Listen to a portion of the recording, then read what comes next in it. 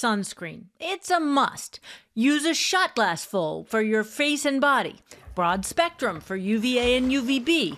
Yeah. We know all this stuff. And yet, the incidence of skin cancer is still on the rise. So what are we doing wrong? My golden rules are that you put it on every day. Don't forget about your lips. Kind of thinking about smaller areas like the ears, both the front of the ears and the back of the ears, the neck. The skin around the eye is very delicate.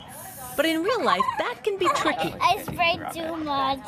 Many people are great about putting sunscreen on their kids, but then I don't see them put it on themselves. And something I'm guilty of, not wearing sunscreen when I have a big beach hat on. Nope. Even if you're under a tree or under a broad-brimmed hat, you're still getting that UV exposure from the ultraviolet light that's reflected. And Dr. Graywall says people tend to put on 25 to 50% less sunscreen than they should. You put it on once, but every 2 hours or so, you should be reapplying it.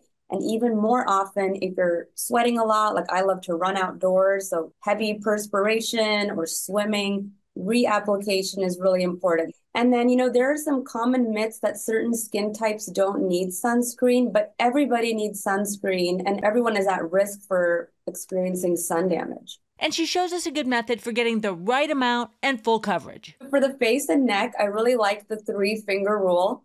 So I take my 3 fingers here and I squirt sunscreen in a straight line from here to the tip of each finger, 3 little lines. And then I just kind of pat it on the big areas of the face and the neck. Don't forget to rub it into small areas around the nose, around the eyes, around the lips, around the front and the back of the ears, all the way up to the hairline and on your neck as well. Now, my biggest takeaway, don't be afraid to get sunscreen on your hairline, your eyelids, or right under your eye, and especially on your lips. These are some of the spots seeing the biggest increases in skin cancer. Wow. Yeah, I know this really hits home for someone like Sam, what he's gone through. Mm-hmm. How about the tinted sunscreen? That's what I've been using. She's really bullish on these for a lot of different reasons. Tinted sunscreen is something that reduces visible light, and so, it blends in so easily. And that visible light reduction helps to reduce age spots. Oh, good. And tinted sunscreen's a little easier to apply. It doesn't have that chalky residue. And there's so many tints out there now that, and it really doesn't matter. It doesn't have to be super expensive. There's a gazillion options now. Sunscreen's gotten better. And don't be afraid to get it close to your eyes. Yeah. It doesn't matter what just as long as you use it. Whatever one you use right? it. It's good. Yeah. Age spots, I'm in. Come on.